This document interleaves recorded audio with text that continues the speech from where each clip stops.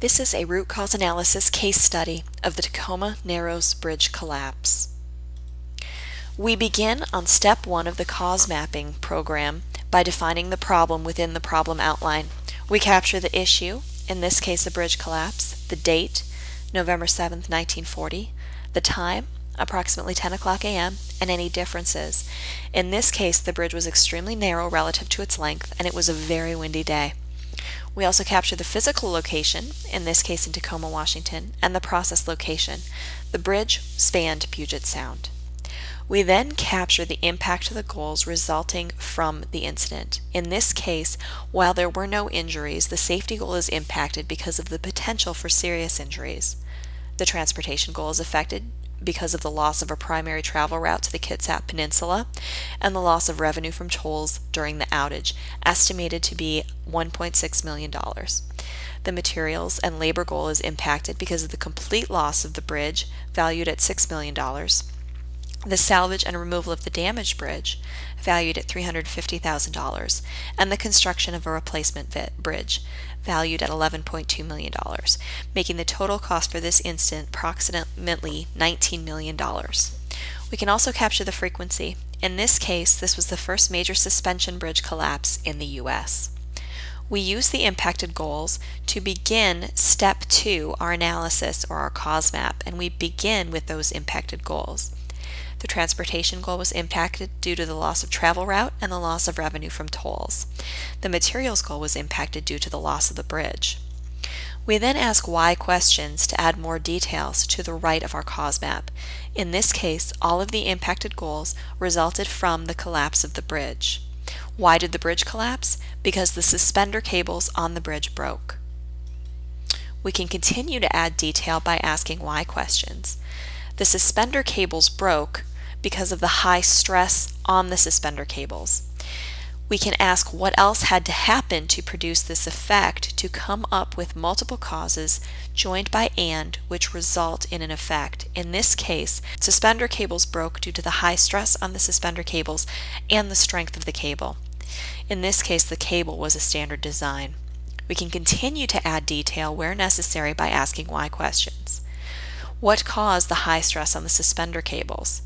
It was caused by the bridge load and weight, the deck hanging from the main cable by the suspender cables due to the design of the bridge, and large twisting motions of the deck.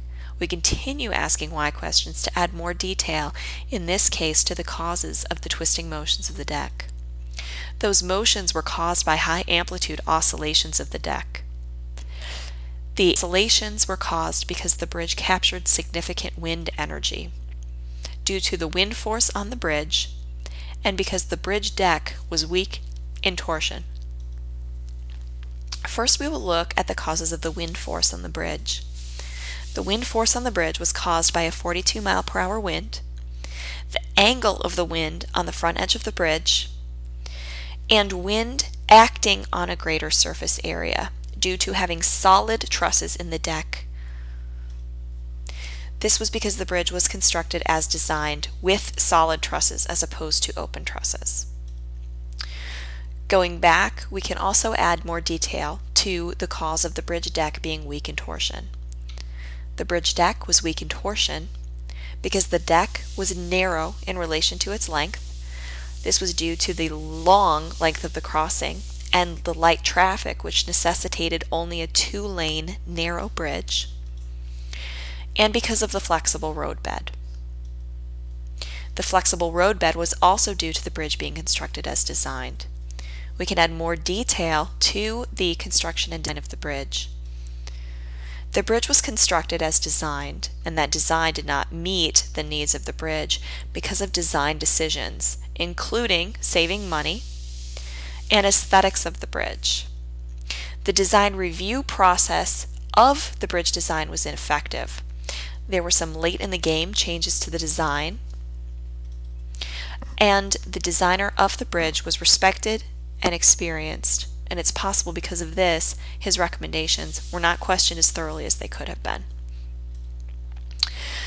Once we have added cause, we can also add evidence. Evidence is information that tells us why the cause should be included in our map. In this case, We know that suspender cables broke because of eyewitness statements and a video. We know that there were high stress on the cables because of calculations done in the analysis of the bridge failure. We know that the bridge load and the weight because of the design of the bridge. And we know of the large twisting motion of the deck because of eyewitness statements and video. We can add evidence wherever possible to the causes that we include in our cause map. Once we have included all of the relevant causes and evidence within our cause map, we can brainstorm solutions. Some of the solutions that were incorporated to the replacement bridge or to bridge design after the failure of Tacoma Bridge were to use wind tunnel testing to ensure that the wind force on a bridge was properly accounted for, use of open lattice trusses instead of solid trusses to minimize the surface area on which wind acted, using a wider roadbed for longer bridges, and adding stiffening struts to ensure that the roadbed was not overly flexible. When you put it all together, you can see that our cause map has many causes, evidence boxes, and solution possibilities. You can see the analysis used to put together this cause map on our examples page at www.thinkreliability.com. You can also download the one-page PDF that explains the analysis that we have performed of the failure of the Tacoma Narrows Bridge. You can also see more examples at www.thinkreliability.com. I hope you enjoyed the presentation of our root cause analysis case study of the Tacoma Narrows Bridge collapse.